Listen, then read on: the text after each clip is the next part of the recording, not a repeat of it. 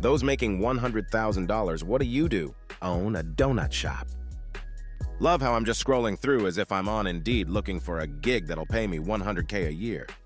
Physician family medicine. If 10,000 of you send me $10, I'll tell you. Lawyer, but it sucks, don't do it. Nothing really at an engineering company. $140K. Nuclear inspector.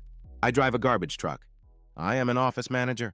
I order supplies, pay bills, arrange security cards, put things away, make sure we have enough coffee, and keep track of all our vendors. I make $125K. A legal drug dealer, pharmacist. I design, build, and own escape rooms. Plumber.